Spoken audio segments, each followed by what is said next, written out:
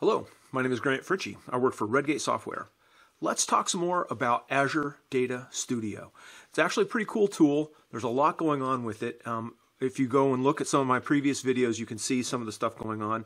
Please make sure you subscribe, because if this information is useful to you, there's more and more coming. So you want to keep track of it and be on top of it. Subscribe, hit that little button down there, and subscribe. Moving on, Azure Data Studio. Did you know that you can customize the views in Azure Data Studio so you can actually take direct control over how it displays information? You can. Let's go check it out. I'm already connected up to Azure Data Studio, and you can see that this is the server dashboard showing me information about my server. And I've already got things like the tasks such as a restore, the list of databases which I can search, the backup status, and then the database sizes themselves. Now, what if on this window I wanted to see my top 5 queries? Is there any way to get that in there? And the fact is, there is. Now, normally I would say go for your top 5 queries is looking at Query Data Store. That's usually the best bet. But in this case, I'm just going to use the stuff inside the DMV. So here's how we're going to do it. First up, I need a new query window. And I've already written the query. We're going to select top 5, text, and execution count from the DMVs to bring that stuff back, and we're going to order it by execution count, because I really care about the queries that are most executed in this case. I mean, different things in different situations. So we run this and we get back the information that we asked for exactly as we asked for it. So what are we going to do? Well, first, let's make sure that we save this, because we need to make, this has to be saved someplace, and we're going to call it,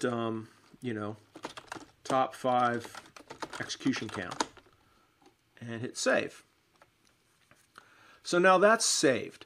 Now if we were to run it again, we get the data, but what we want is not simply this data. What we want is a pretty graph. We need to be able to see this information in a graph format. Well, if we look over here to the right, you can see that we have save as CSV, save as Excel, save as JSON, and chart. So we click on chart. It brings us up as a nice little bar chart. We can leave it that way, or we can make it a horizontal bar chart, whatever we want it to do. And we can use the first column as a label. Let's go ahead and do that.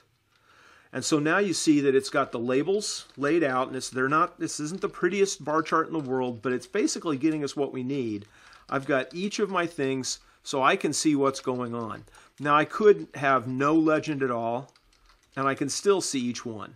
So that makes it a little better, a little easier to see what's going on. So probably that's what we'll go with, because it's just cleaner. Now, how do we get this back over to the other page? Well, it's not completely straightforward. The first thing we need to do is take advantage of the fact that this thing knows that I might be putting this together this way. Azure Data Studio is providing us a way to create an insight. So let's do that. Now you see it gives it a name. We're going to modify that, call it top 5 executions, and then it shows the basic layout, the grid, whether or not it's a horizontal bar, and all of the other information, and it's going to show you where I'm getting the query from. Right now it's coming from my GitHub source control top 5 SQL. So you can see everything is laid out as needed. So now let's take this and let's copy it. So now that's copied. Now, if we were to come back here, what do? It's not immediately clear. What we're looking for is control comma. All right, so we get to here. What we need to do is we need to track down the dashboard. Now, there are dashboards for all different kinds of things. I've typed dash into the search settings, and if we look over to here, we can see dashboard database properties, dashboard database tabs, dashboard database widgets. But what I want to look at is my dashboard server widgets. Now you can't directly edit this config. So what we have to do is copy this to the settings file. So now that takes our dashboard server widgets, copies it across the screen to here, where I've got direct control. So I can very easily hit comma, paste, and save. So I've now added in the JSON from my thing into the server settings. Let's see if it worked. We now see maybe not placed in the best spot, but we now see my top 5 executions. And so it's completely there.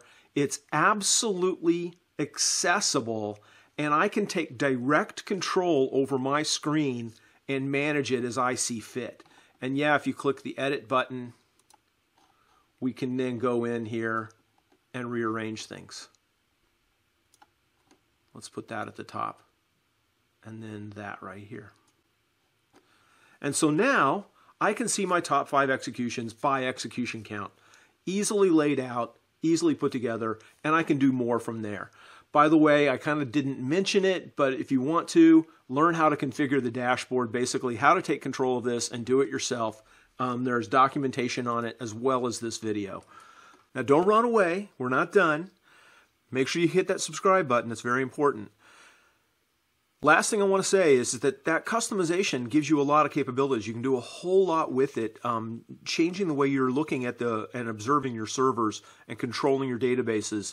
As a developer, and I really do like to focus on developers here because I feel this is more of a development tool than a management tool. There's information you're going to want. Now, I showed you how to get some performance information, but there's also other types you're going to want to pull from. And so it's just a question of defining the mechanisms for doing that monitoring and then building out the monitoring itself so that you guys can keep a track of what's going on inside your Azure Data Studio. It's a great tool, a lot of uses, and there's going to be more videos coming up on this exact topic, Azure Data Studio. Thanks for watching. My name is Grant Fritchey. I work for Redgate Software.